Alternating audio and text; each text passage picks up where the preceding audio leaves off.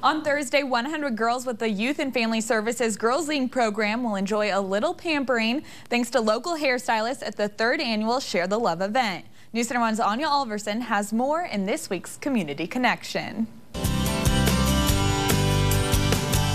Leave no girl behind. That's the concept of the Share the Love campaign area hairstylists are taking part in on Thursday. 20 different salons are making a difference in the community and in the lives of young girls. The more than 40 hairstylists are excited to pamper those in the Girls Incorporated program with shampooing, cuts, styles, and nail painting.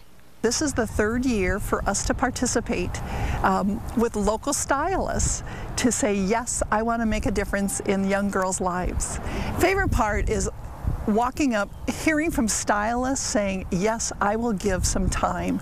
Stylists actually work really, really hard. And if they're not working in their shops, they're not getting paid. So they're truly donating to help 100 girls from Girls Incorporated feel beautiful. Every girl likes to get pampered, and these girls get a salon date to make them feel special.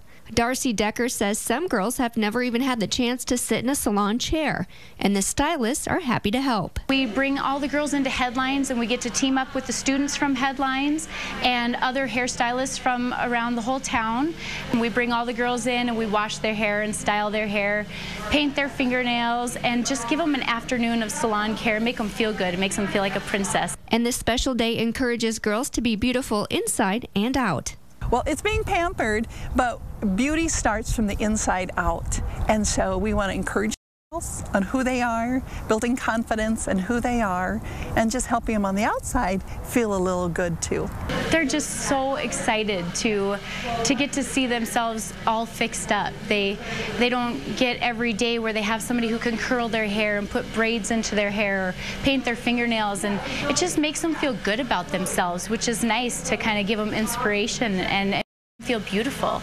The day is more than just about getting pampered, but also the community coming together to make a difference. I was telling a stylist about what we're going to do, and a woman sitting there says, I would like to contribute. I would like to make a difference. So she writes out a check for $25, and then she says, I'll take one of those cans and a poster for Share the Love to my husband's body shop. I stopped there a month later. She opens up the checkbook and writes me another check for $250 to help make a difference in girls' lives.